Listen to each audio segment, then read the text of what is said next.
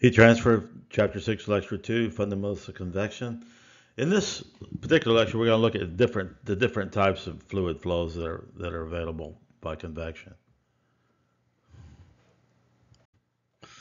So first of all, you can have what's known as viscous flows. These are flows in which the frictional effects are very significant. You can have inviscid flows, and these are regions that where the viscous forces are negligible. So in a lot of kind of flows, very close to the surface, you end up with these viscous flows, and as you move away from the surface, it becomes inviscid. Other kind of way to classify a flow is by either its external or internal flow. External is the flow of an unbounded liquid over a plate or around a wire. Internal flows, of course, would be flows inside of a pipe. You can also have what's known as incompressible flows or compressible flows. If it's incompressible, the density of the flowing fluid remains nearly constant throughout. This is, for example, like liquid flows. If it's compressible, this is typically the case of like gases. And oftentimes what's used for gas flows is what's known as the Mach number for rockets or spacecraft. This is simply the speed of the flow divided by the speed of the sound. And so if the Mach 1 would be exactly, the speed of the flow is exactly the speed of sound. And if you're less than 1, it's subsonic. If you're greater than 1, it's supersonic. And if you're much, much greater, it's hypersonic flows. Another way to classify fluids is by whether it's laminar or turbulent flows.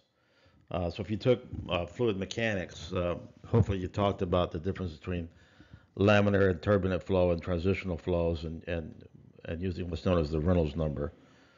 Laminar flow is highly ordered, turbulent flow is highly disordered, and transitional is the boundary basically between these two, between laminar and turbulent. So what is the difference between laminar and turbulent flow? Well, from Reynolds' experiments, he was able to classify the different flow regimes by using the following relationship that's now known as the Reynolds number. So the Reynolds number is a dimensionless quantity. It's calculated based on either using this equation or this equation. Rho is the density of the fluid. V is the velocity of fluid. D is the diameter of the pipe. Mu is the dynamic viscosity of the fluid. Nu is the kinetic viscosity of the fluid. So generally the different flow regimes are classified as follows. For Reynolds numbers less than 2,000, that's referred to as laminar flow. For Reynolds numbers between 2,000 and 4,000, that's transitional flow. And for Reynolds numbers greater than 4,000, it's turbulent flow. You can also have natural flow or forced flow. If it's forced, it's forced to flow by using a pump or a fan. Natural flow is natural means there's no fan or pump needed.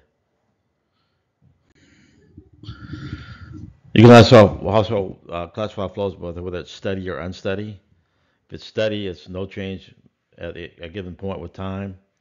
The opposite would be unsteady. You could have what's known as uniform flow, which means that there's no change with location.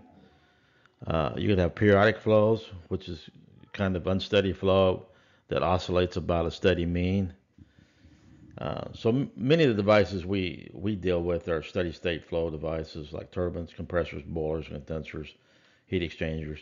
These are steady state flow devices, which fortunately makes the calculations a little bit easier. You can also have one-dimensional, two-dimensional, or three-dimensional flows. These kind of flows are best characterized by a velocity distribution. So here shows a flow in a pipe, and you can see the flow is different depending on where you're at inside the pipe. So section 3 deals with velocity boundary layers. So if you have a flow near a surface, like flow inside of a pipe where the water comes in contact with the surface of the pipe, you can develop what's known as a wall shear stress. So the wall shear stress is just the friction force per unit area as the water or fluid flows next to the solid surface. Uh, this shear stress for most fluids is proportional to the velocity gradient, and the shear stress at the wall surface is expressed as the following equation. Here, mu is the dynamic viscosity. The fluids that obey this linear relationship are what's called Newtonian fluids. And most common fluids, such as water, air, gas, and oils, are Newtonian fluids. Blood and liquid plastics are examples of non-Newtonian fluids.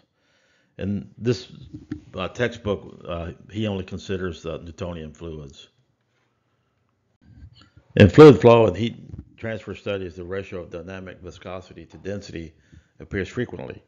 For convenience, this ratio is given the name of the kinematic viscosity, and it's defined as follows. This is usually measured in meters squared per second, or what's referred to as a stroke. The one stroke is 1 centimeter squared per second. The viscosity of a fluid is a measure of its resistance to flow, and it is a strong function of temperature. The viscosity of liquids decreases with temperature, whereas the viscosity of the gases usually increase with temperature. Some typical dynamic viscosities of fluids at 1 atmosphere and 20 degrees C are listed as follows.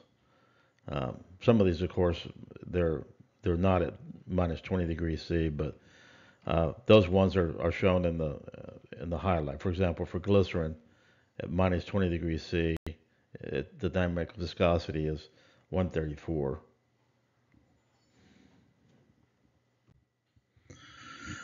Since we often do not know the flow velocity profile, a more practical approach in external flow to calculate the wall shear stress is to relate the wall shear stress to the upstream velocity. This is done by the following equation. C sub S here is what's known as the friction coefficient, or skin friction coefficient.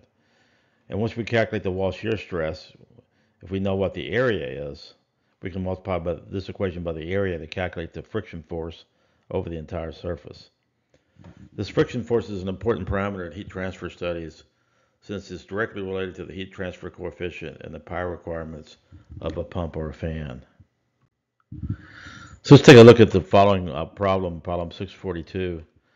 Let's consider fluid flow over a surface with a velocity profile given as follows.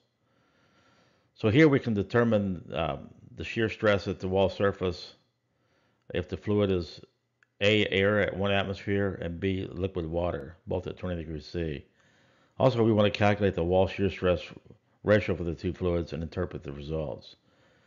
So we can calculate, we have the formula for the wall shear stress is equal to mu times the partial of u with respect to y, evaluate at y equals 0.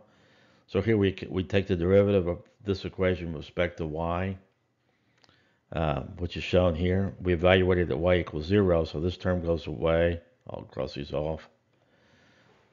This term goes away, this term goes away, and we're simply left with 100 times mu. So continuing our problem from the previous slide, we determined that the wall stress was equal to 100 times mu. So here we have to find what value of mu is. So for air, we can look in table A9, A15.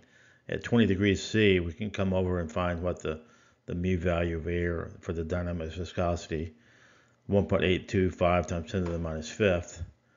So we can calculate it as 1.825 times 10 to the minus third newtons per square meter.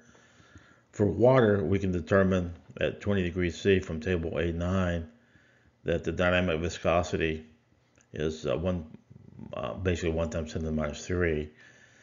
So it turns out it's much higher, the wall stress for water, than it is for air, which you might expect. Liquids are going to have a stronger friction force against the wall than air. Okay, that's the end of this particular lecture and the end of this lecture series for this chapter.